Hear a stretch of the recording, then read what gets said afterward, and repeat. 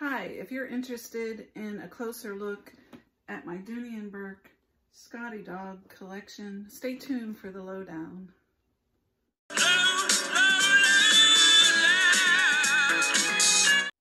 Hi, this is Says What. Thanks for stopping by my channel. I really appreciate all my subscribers and all of you who interact with me.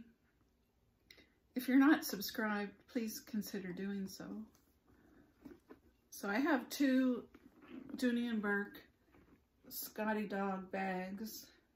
The first we'll talk about is this really cute white drawstring bag. I will annotate the dimensions and the strap drop on the screen. So if you're not familiar with the Scottie Dog Collection, it came out several years ago. I want to say around 2011. I got both of my bags on the resale market because I wasn't collecting Dooneys then. This bag has the great strap, and this one came with an extra piece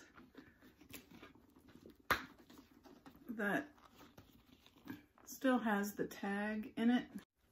Instead of a Dooney and Bourke patch, it has this really cute dog bone as a hang tag that I think is just adorable.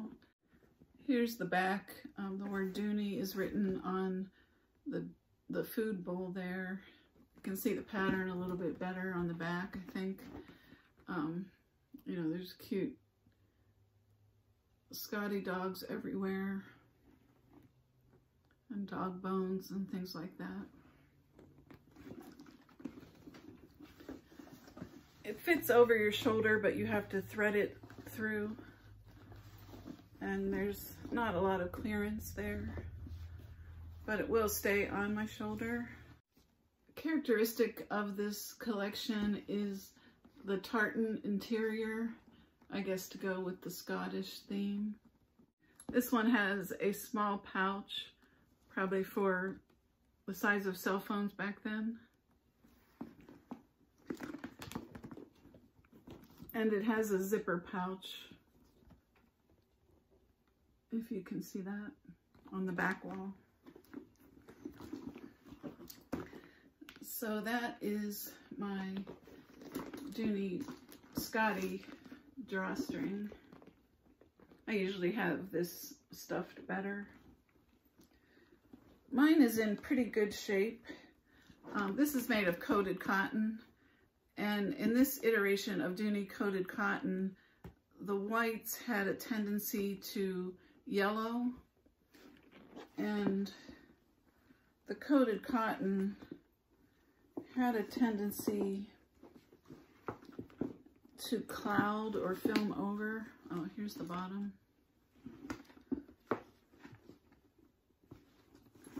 My ring light is making it difficult for me to see if I have any of those cloudy areas.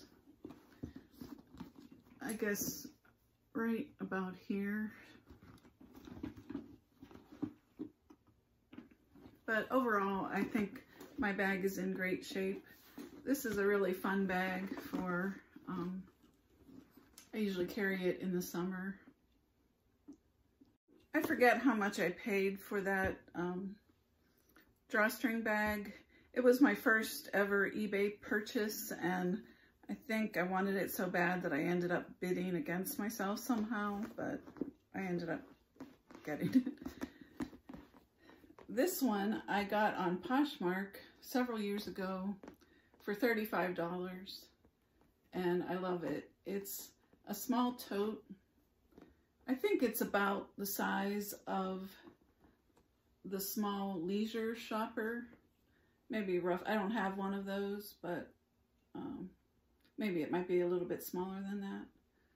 I'll annotate the dimensions for this one as well. Has two shoulder straps, and again, it fits over your shoulder, but you do have to thread it on there. There's a little bit more of a shoulder drop there.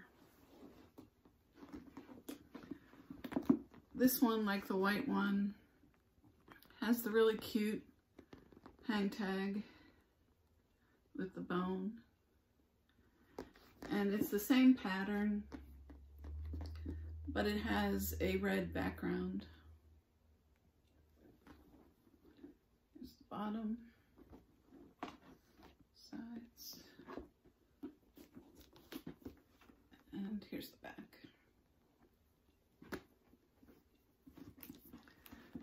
This one has the tartan interior, the same small cell phone.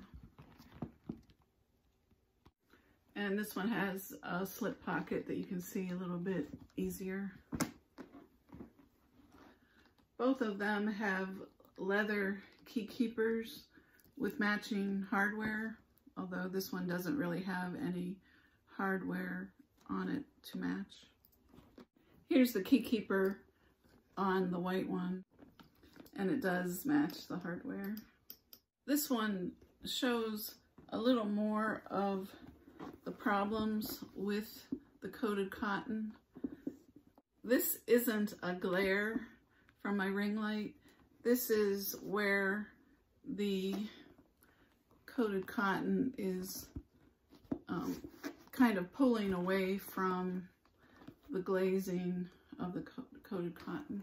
I have a few more spots here and there, but they're not very noticeable, especially on the ring light. You can't really see them.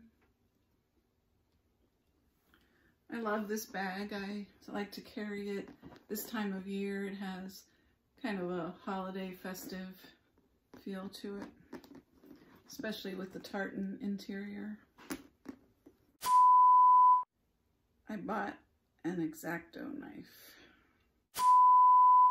So for the past year or so, on some of the Dooney Facebook groups, people have been finding coated cotton from, you know, this time period, 2011 or so, back when the whites would yellow and look really cloudy, and when the things I pointed out on my bags start to happen. You know, they've been buying the bags for really great deals on the secondary market, and then they take an X-Acto knife and peel off the coating. This leaves you with not a coated cotton bag, but a plain cotton bag. But they look incredible, and I bought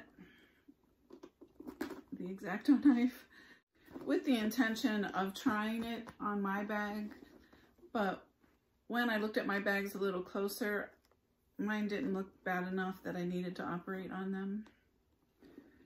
I think if I do this, I'll wait until after my cataract surgery, because the theory is I'll see better then.